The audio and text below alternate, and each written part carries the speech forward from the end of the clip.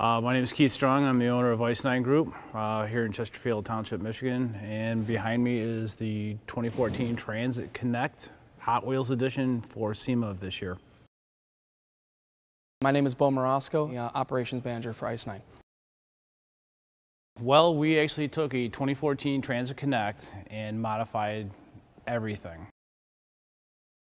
It gives it a very race-style look because the idea of the van was to be for race support on site at a racetrack or anything like that. So as a race support vehicle, it looks the part. First thing you'll notice is there's no door handles anywhere on the vehicle. We actually made new fiberglass door panels all the way around the vehicle. Ford and the guys at Mattel told us, hey, we're going to build this vehicle. It's really cool. I was pretty floored. But then after I saw the renderings and knowing the work that had to go into it, I wouldn't say it was panic mode, but it wasn't far off. So, between all the guys that work here and all of our partners, everybody worked about 90 to 100 hours a week for 7 weeks straight to complete this vehicle.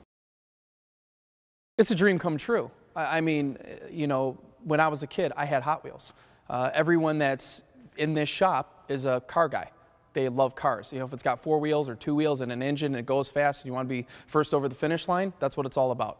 And we really felt honored to be considered for the job and actually got to do the work.